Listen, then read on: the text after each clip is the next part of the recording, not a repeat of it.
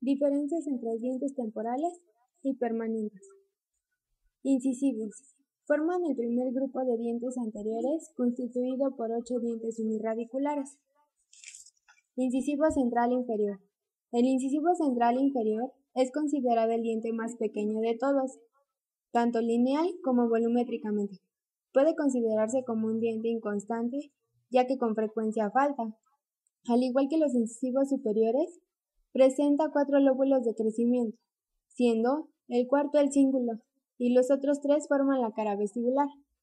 Su erupción es a la edad de los 6 a 7 años.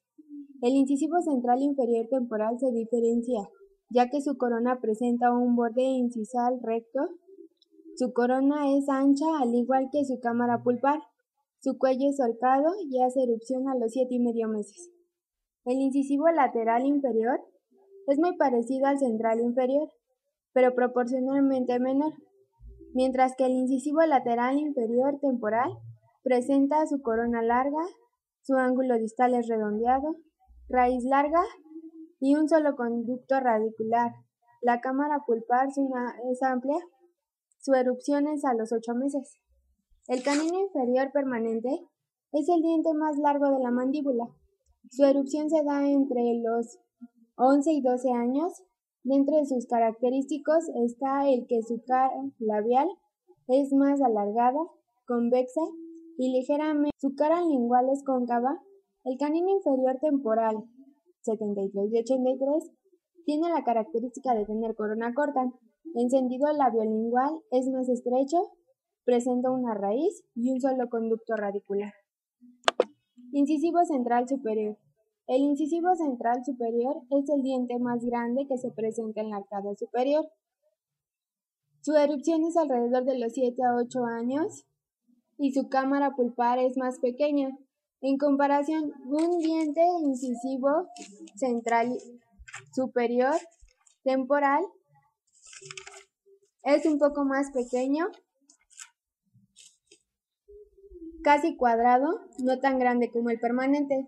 Su corona es más voluminosa, redondeada. Aquí sí se estrecha el cuello, en la terminación corona raíz.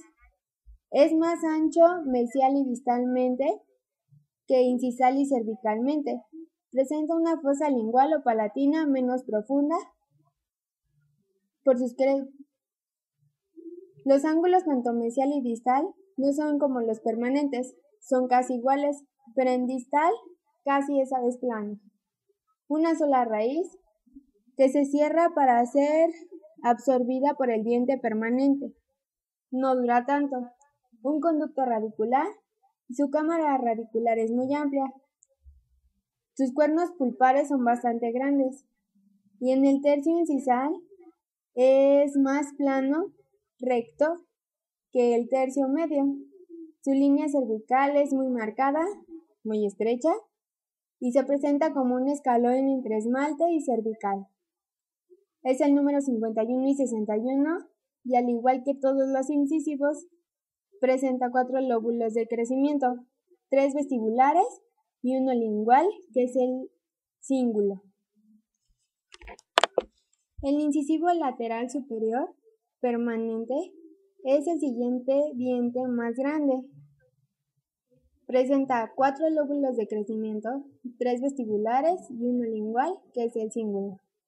A diferencia del diente temporal, el diente temporal, sus raíces es 2 veces la corona.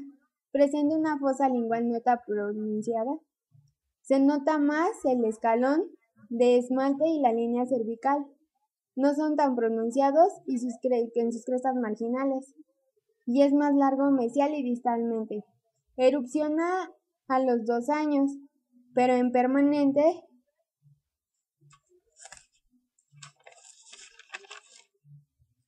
erupciona de 8 a 9 años. Canino superior. Presenta 2 cúspides, 2 raíces. Es el número 14 y 24. Presenta 6 caras.